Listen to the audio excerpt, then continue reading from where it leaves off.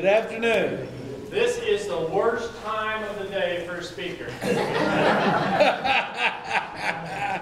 For you and for me, actually. Wasn't that a wonderful lunch? I get to travel a lot. In fact, yesterday I was in Alabama speaking to beekeepers and got in here late last night. But I want you all to know how blessed you are to have an organization like this, that you can fellowship, you can have mentors, you can learn about honeybees together. You can do all those things that will help your avocation or your vocation and help you enjoy yourself. Enjoy yourself a lot. This is, what you do is important. And hopefully we'll talk a little bit about that. What I'm going to talk about is going to be supportive of what Juliana and Bill already said, and maybe weave in a few things. And then we'll talk a little bit about Monsanto and why I'm there and why this might be something that we need to consider supporting. And looking at y'all, like I said, I was in Alabama yesterday, and you're a lot better looking than you are now.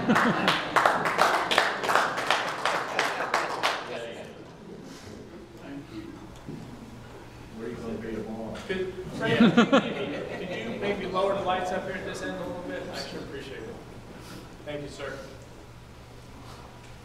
Wow. Who here is a new beekeeper, or who here doesn't have bees and is just thinking about it? All right. Okay. That's right. That's because you don't have that import permit. Who here has been have bees for 1 to 2, 3 years, something like that? Okay. All right.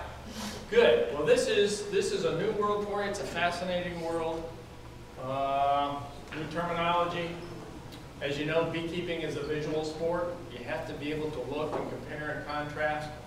But it's probably the most amazing thing that you will ever do in your life. And then just think of all the people out there, your friends and neighbors and community, that don't have or haven't taken that opportunity to know and do and look. When somebody looks in a beehive, that is amazing. Amazing. Several decades ago, we had about 5 million colonies of honeybees in the United States. A lot of different reasons for it. A lot more people on the farm. They may have 1 or 2 colonies of bees or what have you. And we don't have that as much now, as most of us live in suburbia. And the beekeeping industry has changed. But we've gone down to about 2.4 million colonies of honeybees in the whole United States. Most of the honeybee colonies, commercial honeybee colonies, are in almond pollination in California right now. That takes 1.6 million colonies just to pollinate almonds. We got 2.4. So, is that too much? Is that not enough? Is this a tipping point? Something for y'all to think about. And not to scare all you new folks, but I will. When I started beekeeping 100 years ago, we didn't have most of these things. Whoa, what did I do? Where's the red light on that? Whoa. Fred, come and rescue me. There we go. The apiary industry is under siege from pests, predators, and diseases that we didn't have when I started beekeeping.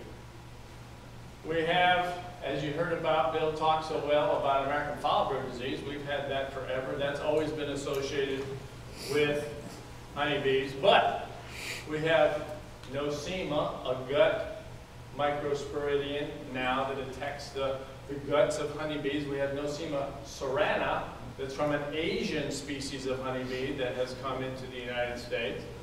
We have about 27, 28 viruses that have been discovered ever since CCD, colony collapse disorder. I've been on the CCD working group since its inception, and we've had a lot of smart people with expensive equipment look at honeybees more closely than ever. So we found all these viruses. What they mean, we're not quite sure anymore. We have other insect pests. We have wax moths and small hive beetles that you heard about, and Varroa mites. And so when you add all these things together, honeybees simply aren't as healthy as they were years ago. We have this unadapted European species of bee with all these other inputs, these parasites, these microsporidium, these funguses, these viruses from other places in the world. Being on the CCD working group, this are our tabulations of our surveys over the last several years. They're going to be taking surveys for 2012-13 here in about another month. But as you can see, we have about a 30% loss of honeybees consistently over time. If you're a small business person, commercial beekeeper, if you're a small business person and you're losing 30% of your inventory every year, that simply is not a good business model. You cannot sustain that forever. And this is just a window in time. Some commercial beekeepers have told me that over the course of a whole year, they lose 75 to 80% of their colonies. They are continuously splitting, dividing, splitting, dividing. If honeybee biology didn't allow us to change or turn one colony into 2 or 3 or 4, we wouldn't be having this discussion today. There wouldn't be any bees. But how long can we continue to do this? Are we at some kind of a tipping point? Because there are more pollinator-dependent agriculture crops planted now than any other time in the history of the world. Apples, berries, strawberries, blueberries, almonds in California right now that are totally dependent on a honeybee taking pollen from one part of the flower to another part so a seed can develop. So the seed can be fertilized. If the seed isn't fertilized by that male pollen grain, that fruit or vegetable or berry is under no obligation to build a fruit, a berry, or what have you around that. Flat-sided apple, apples generally have about 7 seeds. If only 6 seeds are produced, you get a funny shaped apple. That, for the most part, you won't see in the store because they don't meet standards. Watermelons, crooked cucumbers, all these things that are pollinator dependent on your honeybees, whether you are small or large. But we can make kind of a laundry list of colony losses and why. Certainly globalization and homogenization of pest predators and diseases. With our global economy, things move around the world quickly. You can be in Asia in probably 15 hours or so from here. And things can come back. Everything that comes in on Walmart on a pallet has something on it. And sometimes that something on it likes the United States or Texas or what have you. You have a huge port system. Production agriculture, we just ate very well because of production agriculture. Is it a perfect system? No, it's not a perfect system, but that's the model and that's how we feed each other right now. But having 500 acres of something simply is not normal or natural in the general environment, and it requires a lot of inputs in order to make that successful. There are 7 billion of us on the earth today, and we eat very well in this country because of production agriculture. But for a honeybee, monocrops, one type of pollen that doesn't have all the essential amino acids in the right proportion, nectar, and the crop inputs are tough on honeybee. Production beekeeping, you got 2 colonies in your backyard. That's different than most commercial beekeepers that might have 500, 1,000, 10,000. Largest beekeeper in the United States has 100,000 colonies. And that is not unlike production agriculture. Takes a lot of inputs to keep that going. That is different than your beekeeping in many cases. But that is how they service those production-dependent agricultural acres. Pesticide misuse, Bill talked to you about that this morning. You're a homeowner, you read the label. Who here reads labels? You're a bunch of liars.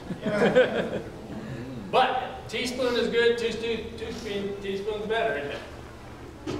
And it's the same way with beekeeping. We have a lot of inputs we have to put into our colonies, and sometimes we misuse those too. Eliminating productive locations for honeybees. Corn, what's corn at? $8, $9 a bushel. Beans at 12, 13, 14. Yes, they're going to plant everything they possibly can. These are farmers trying to make a living, trying to take care of their families. But does it help us? No, it doesn't really help us too well. But actually, beekeepers that are in suburbia and cities are actually pretty successful because there are a lot of things blooming and growing in these areas that are protected. Entomophobia. You may have already discovered some of this. Fear of insects. A lot of your neighbors, if they even know that you're a beekeeper, are probably a little suspicious of you. One, you like an insect. Nobody likes insects. We've all been trained that insects are bad, and we have all sorts of stuff under our kitchen cabinets to kill insects. Who here wants cockroaches in your kitchen? No, nobody does. But yet, you are embracing an insect, and an insect that can hurt you. And then, if your neighbors see you, you dress up in what looks to them like a hazmat suit. And you have a can that somehow is on fire. And that's just not right, folks. And so a lot of people will call their city council person right away and finger you as something that's dangerous, that's not needed, that can hurt your children, their pets, and what have you. So a lot of this is on your shoulders to educate your neighbor. Low honey prices. Honey prices right now, probably wholesale, are higher than they have been in quite a while. But I don't think you're getting the value you should for your honey. What other natural process? Honeybees going out and collecting nectar from flowers, turning it into honey. Your efforts to keep them alive to do this, harvesting the honey, uncapping it, putting it in a jar, what have you. I don't think that the prices that most beekeepers are getting are what you deserve. Wholesale prices, honey in a barrel is honey in a barrel is honey in a barrel, regardless of where it comes from. Whether it comes from Africa, Asia, or the United States. It's a generic product. But what you produce, hopefully, is regional, local, and has a lot of value. And you should be probably getting $5, $6, $7, $8 a pound for your honey. Low pollination prices. Beekeepers, almond pollination right now, there's a shortage of honeybees because we're going to have a significant loss this year. Are up over $200 per colony. But yet, almonds are about $3 a pound, and they produce 8,000 pounds per acre. So that 2 colonies per acre, that's $400 for almond production. That's lunch. That isn't even lunch money, is it? That's snack money. Because if they didn't have honeybees to pollinate, taking the male pollen from one quarter of the flower to another, they would get this, 0. So beekeepers are always apologetic for some reason, but you all are in the driver's seat. This, in my mind, is our #1 problem. Varroa mites. Everybody has to do this. Make a fist. Everybody. Can't leave till you make a fist. Put it someplace on your body. Proportionally, this is about how large a Varroa mite is to a honeybee's body. Piercing its cuticle, sucking its hemolymph, its blood, vectoring viruses, leaving open wounds that bacteria can get in, causing immunosuppression of bees so that those latent benign viruses that are in there can start replicating and growing. This, if we could control Varroa mites safely and sanely, we would be in good shape. We would probably eliminate 70 to 80% of honeybee health problems if we could do this.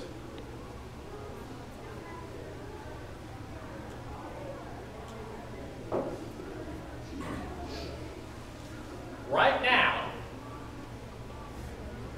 we have to control, and have had to for 30 years. We've been talking about Varroa mites for 30 years, when they were introduced from Apis cerana in Asia. Killing a little bug on a big bug is tough. And we have learned to introduce pesticides into our honeybee colonies. Can you imagine that? There again, when I was there when this happened, and I thought that beekeepers would resist this 100%, because beekeepers had traditionally always been concerned about pesticide kills and what have you, and the bad farmers and the bad growers and what they did wrong. And beekeepers were the fastest I'd ever seen in my whole life embrace putting pesticides in a colony. It was amazing to me. So, but we did it, and we had to do that to survive, to keep the industry alive. But these chemicals that are put in a colony, beeswax is a chemical sponge, as Juliana said. It absorbs everything, hangs on to it. So the bees are exposed to these things 24/7, 365. Plus, bees, when they get these compounds on them, most of the time they can't get through their cuticle because it's kind of waxy and it's kind of hard. But what do bees do to each other and themselves all the time? They groom themselves. And they ingest this stuff. Just like a cat licking itself all the time. They ingest this stuff, and it causes health problems, longevity problems, queen problems, drone problems. So we have to find a better way to control Varroa, absolutely positively. These are some of the residues that we found in wax from the colony collapse working group. We took samples of colonies and the wax and the bees and what have you. And I don't know if you can see it. First two items are Cumulose, check mite. Number 2 is fluvalinate, Apistan, in 100% of colonies. And then all these other things I can't pronounce. Bees are environmental samplers. They go out 2 to 3 miles of forage and are exposed to a lot of things, and it's not unusual to find other things. But what happens when you mix all these things in a beehive? What happens when you mix them in a beeswax matrix? Nobody really knows. Nobody knows what that synergism is. When you mix Cumulose and fluvalinate together, is it better? Is it worse? Are the breakdown products, the metabolites, worse than the active? We don't know. And then we got the CCD factor, colony collapse disorder. About 2006, I was the chief of the Apiaries section for the Florida Department of Agriculture, and CCD was first identified in Florida with one of our large commercial beekeepers. At first, I didn't believe it. You know, I had people call me all the time, the bees are dying, what have you, and this one gentleman, David Hackenberg, kept calling me, and I finally listened to him. And I wanted to see his bees, and it was different. Bees weren't dead on the ground. They were just gone. Like they'd been beamed up. There was brood in there, so the bees had been there recently to feed that brood. Queen was still there, because the queen is always there. She has a small retinue of bees, but she's like she's hiding in the back. But the bees are just simply gone. Normal ratio of bees, it takes about 2 bees to take care of 1 cell of brood. When that reverses, when that changes, that shows a population drop, and so we're calling that CCD. The queen's always there. Varroa mite levels are low, so it's not that suspect. And Nosema, which is in all bees, isn't that much either. It wasn't a big deal. So something else is going on, and we still haven't figured it out after these several years either. But the areas of focus for honeybee health are stress. Can you imagine picking up an insect's nest from Texas, honeybee nest, loading it on a semi, driving it to California, different time zones, different weathers, moving it in February. California doesn't have anything more blooming there than we do here. So you have a nutrition issue. And having that insect adapt, what other insect nests can you pick up and do that? You can't do that. But we've been doing that for years, but it is a stress. Varroa mites, absolutely, positively, a major, major problem for honeybees and their keepers. And then you have all these management, nutrition issues and pesticides that we apply, pesticides that bees are exposed to the environment, and then all these secondary pathogens and pests and predators move in as this colony weakens, the wax moths and the small hive beetles, and the nosemas and what have you.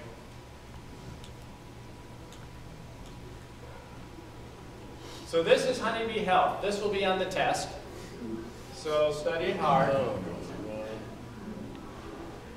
But let's just weave through this here just briefly. Up in the upper left-hand corner, agricultural practices. If your bees are next to 500 acres of corn, corn's wind pollinated, but if there isn't anything else for the bees to forage on, what are they going to forage on? That. Just the way it is. And then chemical use. We eat very well because of chemical use, but some applicators are better than others. Some products are less of a problem to honeybees than others. And then you have, drift, and are they doing it right, and what have you, all these other kind of questions. And then you have beneficial microbes that are associated with honeybees. Real quickly, because this would be another talk some other time, but honeybees don't eat pollen. They can't eat pollen. Can't digest it. Can't break open the ixine, this hard coat on pollen. They eat bee bread, which is fermented pollen that allows the pollen grain to break open and let all the goodies out. So what happens if bees are exposed to some of these pesticides and fungicides that upset that beneficial microbes that turn pollen into bee bread? Kind of like yogurt or kefir or something. It has to have those. And then you have pathogen competition. If you unbalance that, what pathogen or organism is going to take advantage of that situation and predominate, which may or may not be good for the honeybee. And then you got residues in the hive, beeswax we talked about, chemical sponge, miticides, antibiotics. Miticides, you had a terrific talk from Juliana about what can happen with miticides. Pesticides in an insect's colony. And then antibiotics, real quickly, because this is another talk. Anti against biotic life. Bees eat bee bread, fermented thing that is further broken down by bacteria in a honeybee's gut. And I know this is really soon after lunch, and I'll just use myself example so you don't have to.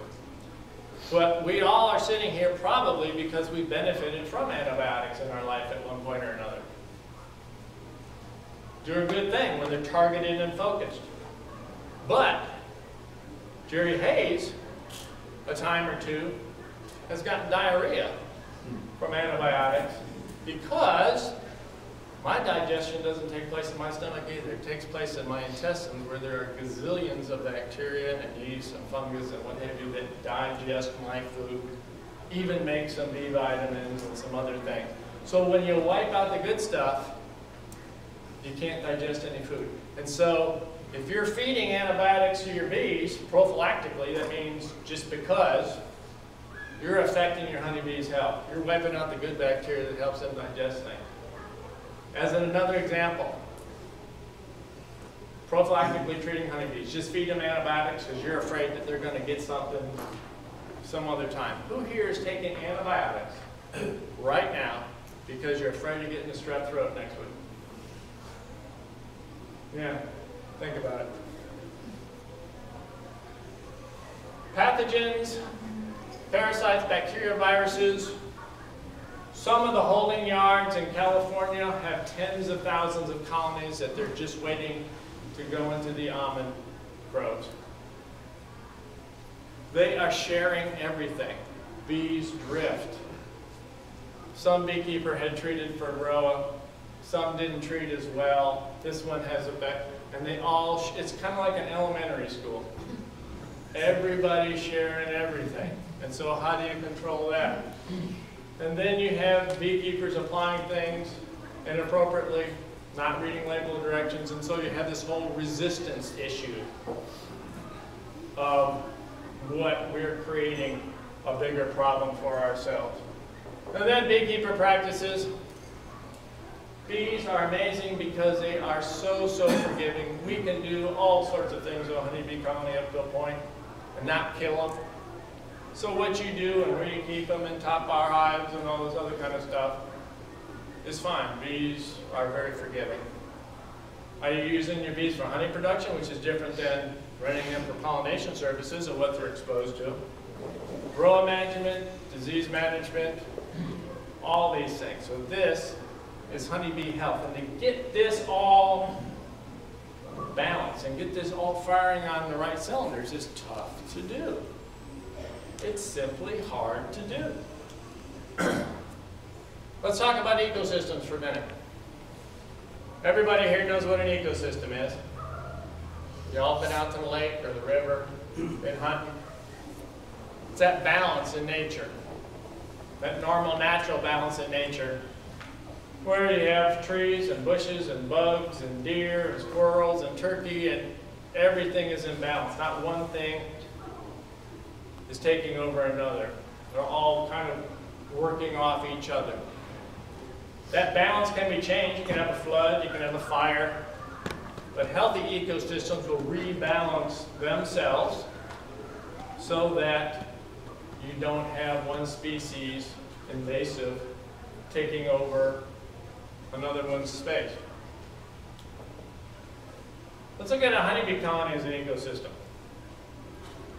Same kind of thing. Instead of trees and bushes and turkeys and squirrels and stuff, we have all these different kinds of bees. We have queens, we have drones, we have workers. We have different workers of different ages who do different things. And they're all, if everything is right, all contributing to the health of the colony. Brood's being taken care of, foragers are bringing in food, the queen is laying properly, guard bees are doing their thing. All this stuff is in balance, but that balance can be tipped as well. Varroa, Leucema, miticides, what have you.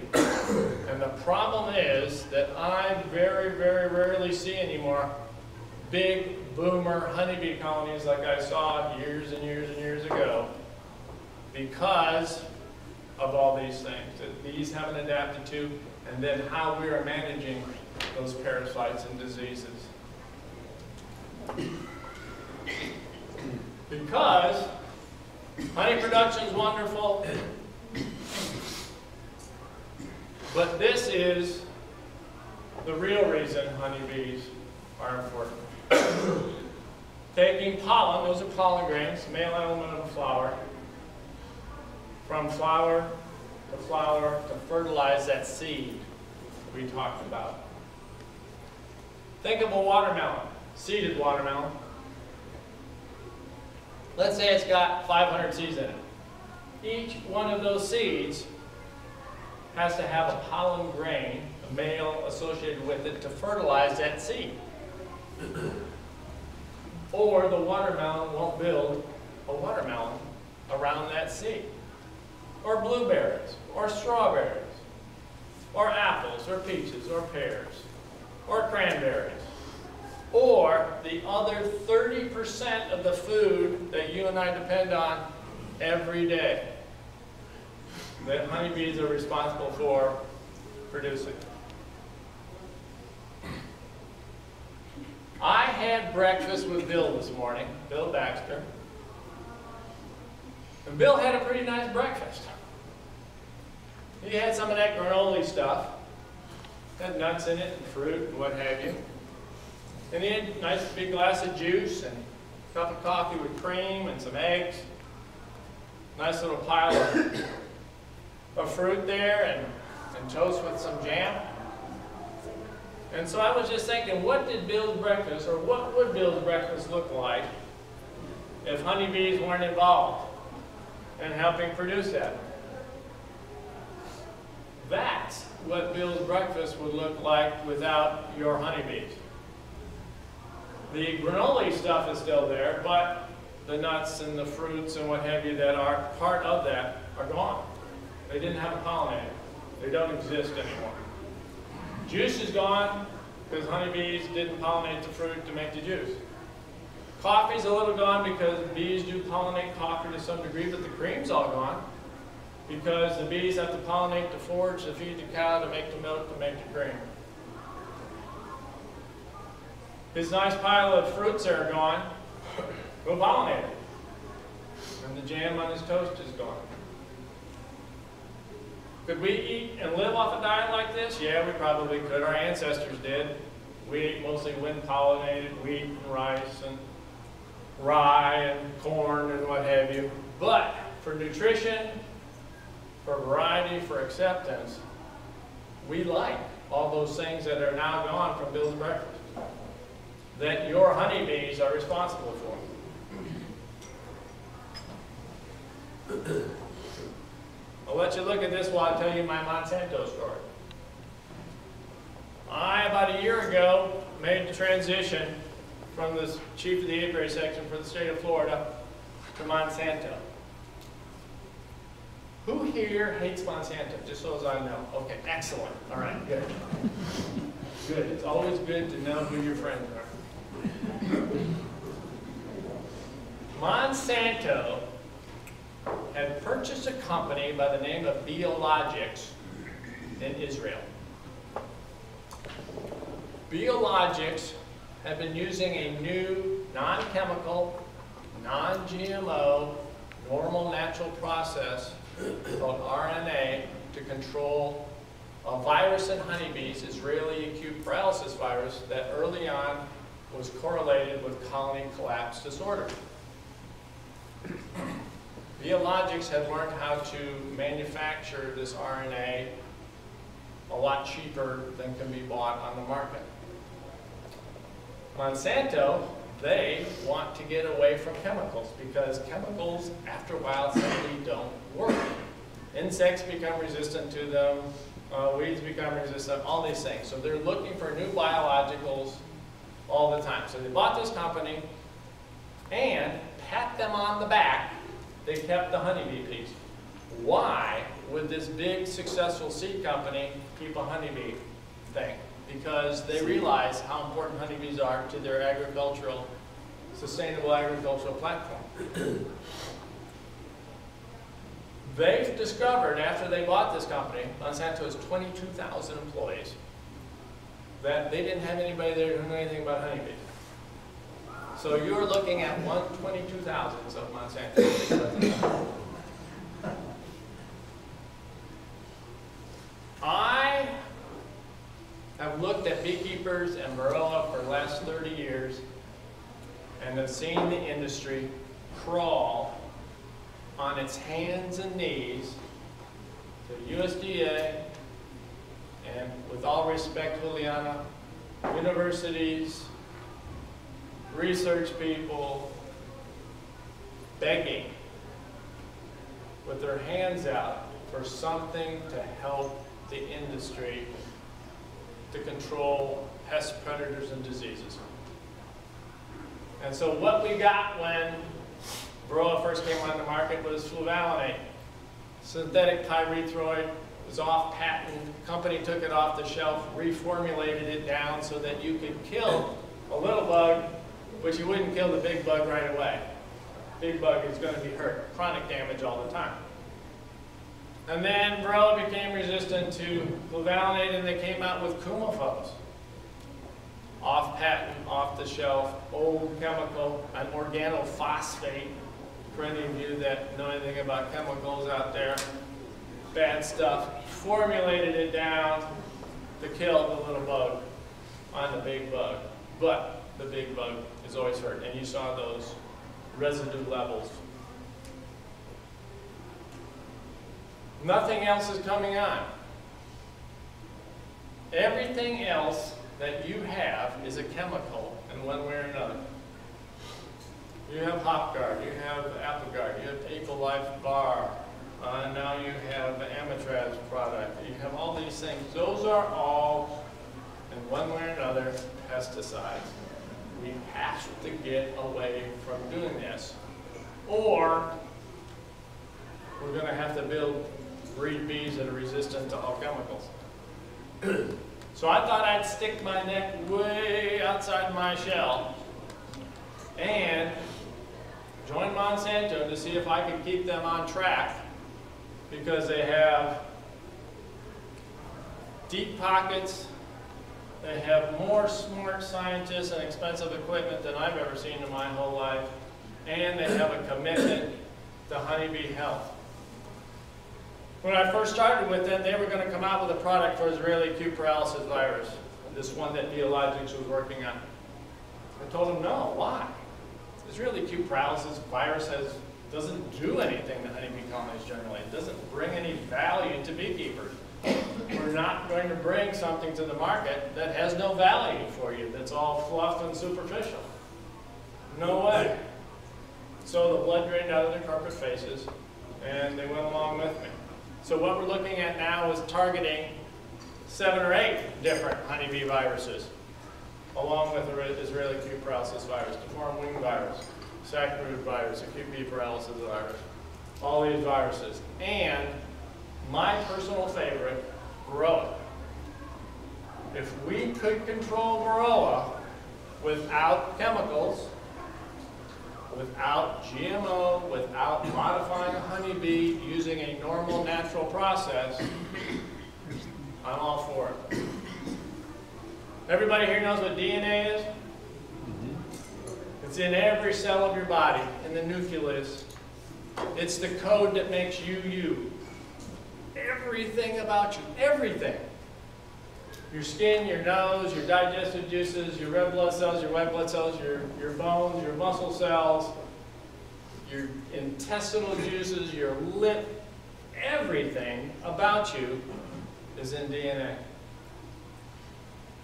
And DNA has that code that tells your cells what to make and what to do, to turn a protein on or turn it off.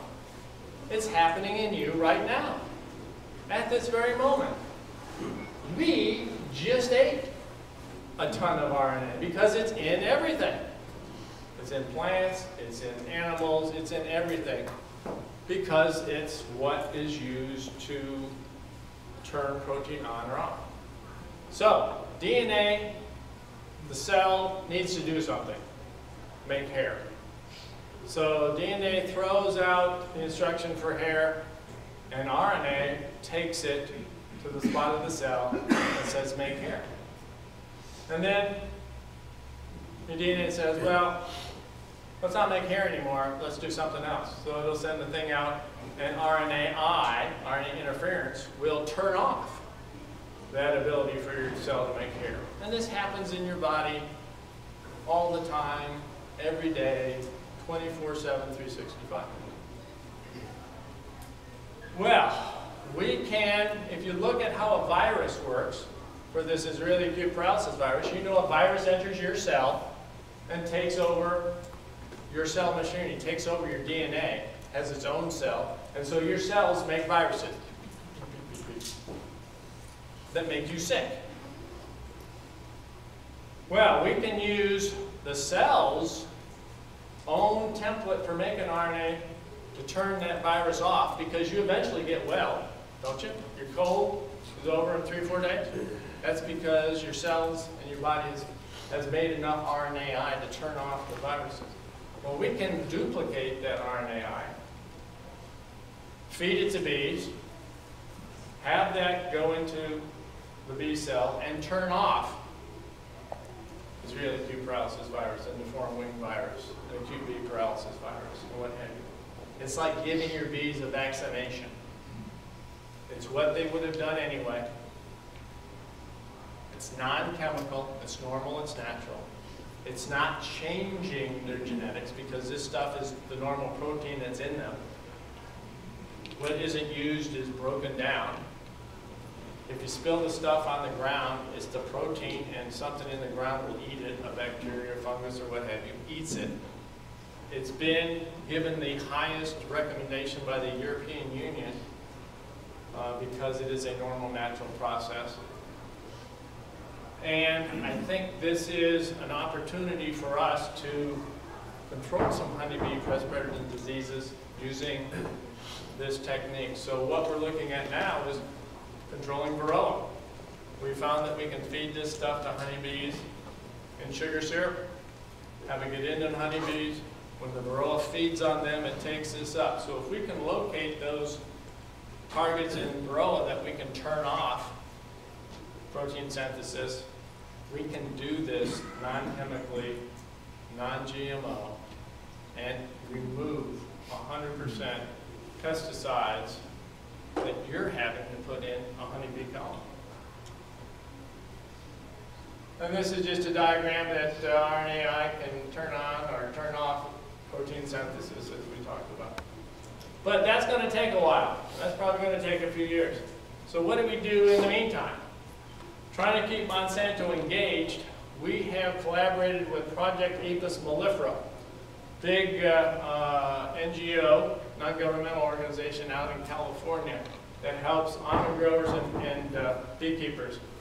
And so they're working on a project for honeybee forage. Honeybees, we take them into February to California. As wonderful as you think California is, February is still February in California. There's nothing blooming, there's nothing growing, they have no nutrition, there's no plants, there's no flowers. So what do you do for honeybee nutrition? Certainly beekeepers can feed protein supplements to them, pollen patties, but none of those are nutritionally complete. Bees can't get all their 10 essential amino acids from them. Bees, and this is another story, this is another presentation. Bees don't eat soybean flour or yeast or any of this stuff put in a patty flocked in the middle of their colony. 99% of the time, what you think they're doing eating it is dragging it out as trash. Because that's not where honeybees find food. It would be like me coming into your house and with a shovel full of Jello and salmon, throw it in your living room floor. What are you going to do with it? Well, clean it out. So anyway, that's another presentation. So what we're doing is having Monsanto support PAM so that they can purchase seed for flowers that will bloom at this early spring period of time to feed honeybees, give them the nectar and the pollen resources that they need for health during that time. And if you can keep them a little bit healthy, then hopefully it will extend through the rest of the year, because nutrition is such a big part of honeybee health. So, Monsanto realizes that honeybees are important. Monsanto spends about $8 million a year renting honeybee colonies from beekeepers to pollinate canola, their veg seed crops, and some cotton as well. And they realize that these losses of 30% a year are unsustainable, and Monsanto, like them or not, has the expertise to make these things happen that we're still talking about 30 years later. 7 billion of us on the earth at this time. 7 billion. Every day we wake up, this is something new. We've never done this before. Going to 8, 9, 10, 11, 12 billion. In just a few years, 2030, there's going to be another 1.4 billion people on Earth. That's like adding a whole nother China. And, as you know, people in India and Asia, their incomes are rising. And what happens when people's income rises? They want better food, don't they? They want those fruits and vegetables and meat. In the U.S., we eat about 100, and this is round figures, 150 pounds of meat per year. Asians are up to 70. They want to get to 150 because they want to be like us. They want to have those good food, that nutrition. So that means a global demand for grain is going to go through the roof as well. And we only have so much arable land, and we have to get as much yield out of that land as possible. But does any of this matter? Everybody knows food comes from the grocery store. They grow it in the back, right? Most people have no connection to agriculture, nor do they care. They'll complain about everything, but are they really looking? Are they really thinking about how important our own sustainable agriculture is? As imperfect as it is, it's still ours. Because 40% of our veggies are going to be coming from someplace else by 2012. What year is this? We're already there, aren't we? And the U.S. will be a net food importer in 50 years. Now, every time I go to the gas station, I got somebody smiling at me from someplace else for buying their gas. They're telling me how much I got to pay for it, when I can have it, and we're going to turn our food production over to somebody else? They can tell us, yeah, you can have apples, but they're going to be $7.50 each, and you can only have them in September. Or, yeah, no, that shipment of lettuce didn't come in from Costa Rica, so you can't have a salad. I think that's a dumb move, folks. And you're part of agriculture whether you want to be or not. Certainly Fred is attached probably more closely than others, but you are part of it too, because your honeybees fly in that 2 to 3 mile radius, pollinating not only stuff in your yard, your neighbor's yard, those fruit trees that produce food for people. But then think of all the things your honeybees do that produce a seed or a berry or a nut that feed birds and turkeys and deer or what have you, or allow that plant to reproduce, to make that seed. So what you do is vitally, vitally important. And I don't know that you all know that enough. What you do is key to the health of our environment in general and us.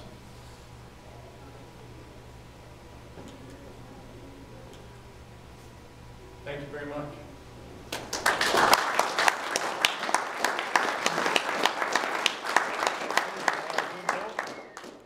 I probably have some time for some questions, so hit me with your best shot. How far off is the development of the system toward working against the Varroa mite? What we're looking at now are finding these protein targets that we want to turn on or off right now. And so hopefully we will have those selected this year. Our biggest problem is we can, as I said, we can feed this to honeybees and sugar syrup. They can take it up, Varroa can feed on them. Now we have to figure out what the proper dosage is and what have you. And because this stuff is a protein, we have to get it into the bees pretty quick, because you probably know you put a feeder on and it gets moldy and what have you in there, and because it's eating the stuff in the sugar syrup. this stuff is a protein and it'll get eaten up too. So we have all these things to work through, so several years, be my guess. But within a few years. Yes, absolutely, absolutely. Yeah, Bill? I think one of the things we're starting to realize nutritionally is how important diversity of pollen is to honeybees, and not just the same thing every day. Yeah, those monocrops, that would just be one pollen. Bees, as you know, as if you watch bees going in and out of your hive or look at the bee bread that's produced, is different colors. Those colors indicate different plants and indicate that diversity that Bill's talking about of food. We eat a diversity of food every day because we have to have those balance of proteins and vitamins and minerals and what have you. Because if I fed you Wonder Bread 3 meals a day, you're going to be okay for a while, but pretty soon you're going to get sick because it doesn't contain everything that you need. So this balance, just diversity, and that's why honeybees foraging in such a wide area helps them survive. But if you intentionally put your colonies in production agriculture, it makes it much tougher for them to do that. We understand that RNAi, turning on and off of the proteins is a normal and natural process, but our controlling of it isn't. What do you mean? What are the long-term or effects that may be expected for turning on and off proteins? Like what do you mean? Maybe affecting the long-term ability of the hive to reproduce. I mean, Oh, okay. effects we just don't know yet. Yeah, no, and that's a great question. So the question was, what are the long-term health and safety Right. implications of feeding them? This stuff is focused and targeted. It only works on those protein switches on or off that you designed it for. It doesn't work for any others. And so in honeybees, the honeybee genome has been sequenced and the Varroa genome has been sequenced, so we can pick out ones that won't overlap. And then on the Varroa, we can target, I don't know, maybe we can target the queen's ability to make the covering for eggs. And there's a hole in it. And so that when she could still be there but lay eggs and nothing ever happens, so like this. But it doesn't have any other effect on anything else. And this is the cool thing about it because it's targeted and focused and won't have any overlap. And so that safety issue hopefully will be taken care of because you have to select the things or it won't work for you. It just won't work. Are you saying the pollen substitutes, the yeast and stuff in there aren't really helping the bees? The bees eat yeast? I don't know. No, I mean, do they? I mean, when they go out in the wilderness. I don't really know what they eat. I mean, Yeah. they sell it, it's marketed, so that's why. Well, I got some swampland in North Dakota that you can have too that I'll sell to you. Well, you're not promoting that good enough. Yeah, no, it's all marketing. It's not pollen, it's a substitute. It's I a- already know what it is, but I mean, are you saying it's not doing any good for bees? Probably 90% of the time it does virtually no good at all because bees, it's not their normal natural food. They have a really hard time digesting it because it's unnatural. It would be like, I'm going to probably pick a poor analogy. I could feed you sawdust. Now there's nutrition in sawdust if you're a creature that can eat sawdust. But if I feed you sawdust, nothing's going to happen because your body is not designed to digest sawdust. So if you got some substitute that really actually has pollen in it, That would be helped, and also, and we did a paper, and I was never able to finish this whole course of things, but I've been thinking about this for years, and so several years ago, we took pollen stuff, the dry stuff, the soybean flour, and what have you, that is commercially available, and this is a rocket science. And I was thinking, well, gee whiz, bee bread is fermented, it has a certain pH, it has a certain consistency, and it has all these microbes in it, probiotics for lack of a better word. So what I did is I sent some of my staff to the health food store and we got soy yogurt. Yogurt had been produced on soy we mixed it into the soy thing and we fermented the soy flours, the protein with this soy yogurt, and made patties and fed it to bees. And the interesting thing is we took that, we took some stuff with pollen in it, and then we took just the regular stuff that didn't have, I mean, it was just prepared per label directions, you just mixed it up. And we had traps in the bottom that collect debris. And so we had a debris score. And so you know where I'm going with this. It was disappearing. And if you weren't paying attention, were the bees eating it or were they dragging it off as trash? And most of the time they're dragging it off as trash. Bees will, however, take grain dust. I have chickens also, and there's always bees hanging around my chicken feeders, and they do eat grain dust. No, they collect grain dust. And they ferment it? I'm asking. No, most of the time they bring it back and it winds up in the cells and nothing happens to it because the organisms that they have can't ferment that. When you're starving, okay, this is neat. I'm an old guy, so I have all sorts of stuff in my brain. They found this guy in Sweden that had been killed and had fallen in a bog and was mummified. Poof. So they took him apart and they looked in his stomach, and I guess when he was in a cage or tied up or what. Varroa on the Asian species of honeybees only attacks the drone brood. A good parasite doesn't kill its host, and so they do that. But on our European Apis mellifera, they have figured out a way to do anything. They like our drone brood better because it has a longer developmental period, and so they can complete their developmental period and be a little bit more successful, but they attack workers as well. So, yes, I would agree with you 100% that this is part of it. The problem is that keeping that trait, and Juliana can probably speak to this, keeping that trait in the general population is almost impossible. Because unless somebody is artificially inseminating or has some closed breeding population on an island in the middle of the Gulf, you can't maintain those genetics. There was a researcher when I was in Florida that had developed a bee that could recognize Varroa in cells. Just about 100% of the time, open those cells up and drag the brood out. And you know how big the colonies got? Because they were dragging out brood all the time. So yes, absolutely, but have we figured out how to do that well? We haven't. And I hate to say this, but the chemicals that we've used for Varroa control saved the industry's butt. But it didn't allow the bees to develop a whole lot of resistance because we stepped in and had put in this stopgap measure using chemicals to control Varroa instead of an enhanced breeding program or letting it starve. So, okay, part two. If you develop a substance that you feed to the bees, what is to stop the Varroa from mutating and spoiling your whole project? Another excellent question.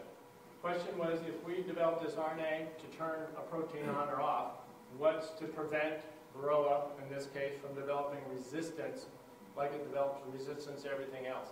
And the way we're going to do that is select 5 or 6 different protein switches, and if we can do 5 or 6, the organism is going to be really, really tough for them to figure out 4, 5, or 6 things all in one thing. One thing, oh, absolutely true. 2 things, probably. You get past 2, and it really, really makes it hard for Varroa to do that. So, excellent question. Yes, ma'am. With the millions and possibly billions of money that Monsanto has been and will put into in the future in this project, as you said, it's going to be a few years before we see the final project. Millions, yeah. What is the payoff for Monsanto? What's the bottom line? Why are they doing this? I don't think it would be to really benefit beekeepers. It's for a monetary benefit, and it's going to be about that. Yeah, the question is, what does Monsanto get out of working with honeybees? And so, excellent question again. Globally, there's some money to be made on controlling Varroa in honeybees. globally. So they're looking at that. Is there a lot of money to be made? Not as much as corn or soybeans or whatever else they make. That's true. But they're using this technology to help them learn how they can control corn rootworms, corn earworms, all these other stuff now that they have to use chemicals have to be used on to controlling them, because you can use RNA pretty effectively on insects. We're still learning this. There was a Nobel Prize for this stuff in 2006, so we're not that far down the road. So we're learning a lot about this, but there's a lot of other organisms that are out there that can be targeted that are developing resistance to chemicals. And this way is normal, natural, control an insect and not have as much environmental problems. Monsanto doesn't like getting beat up. But it's successful because farmers, growers, love their products.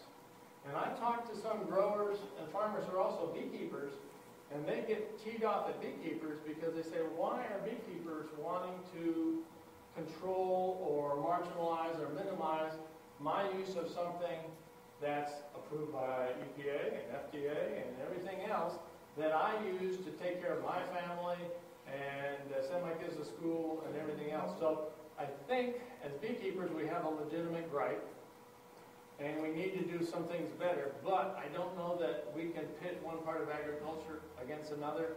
I think that's counterproductive, and we'll just lose both ways on that, and that's just my opinion. There was a rumor a couple of years ago that was floating throughout the industry that this was coming, and hopefully you could shed some light on it or put a stop to it, about the fact, the question the lady just asked about the monetary comeback was that if Monsanto contributed all this money into this breeding situation, then we would be facing the same situation as we do with the cotton and some of our other things, which we're now got Roundup Ready alfalfa and some of these other things that are hitting the market now. As tech fees being charged to the beekeepers, is there any truth to any of that? No, I told them that if they move forward with any breeding scheme, I've never heard this before. Monsanto wants to breed honeybees that will only pollinate Monsanto crops, and stuff like that. And I told them, one, you couldn't do it, and even if you tried, for what it means, I can't stay there and do that. Because I told them, the holy grail for me is Varroa, and if we can control Varroa non-chemically, non-GM, somebody will get a statue in the parking lot, and it'll make you guys a little bit of money and make you guys a lot better and look a lot better than you do now. I think Monsanto has a compelling story to tell many times. They're successful because a certain group of folks like their product, but they've done a horrible job telling the story. It's just horrendous. And so because of that, they've put on blinders, and we'll focus on the corn growers and the bean growers and the heck with everybody else. And I think they're finally realizing that the heck with everybody else isn't going to work or the way to go. And so they're starting to put their neck out, and I certainly have mine out too. Anything else? Well, I am honored to be here with you. I'm honored to be invited to come, and I'll be sitting in the back of the room the rest of the afternoon, and thank y'all for being beekeepers.